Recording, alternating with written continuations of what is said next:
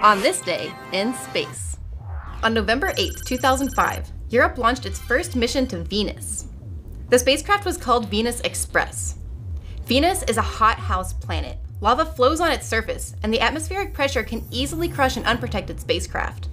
Even from orbit, Venus Express had to survive harsh radiation. But the spacecraft lasted for more than 9 years. During that time, it saw a weird vortex spiraling around Venus's south pole. It also saw possible signs of active volcanoes. Venus Express also discovered that the planet generates its own auroras. These auroras happen when particles from the sun hit charged particles in the atmosphere. Late in the Venus Express mission, controllers told the spacecraft to dip down into Venus's clouds, even though the spacecraft wasn't designed to do this. It performed well, but eventually it stopped listening to commands. The spacecraft burned up in the atmosphere in January of 2015. And that's what happened on this day in space.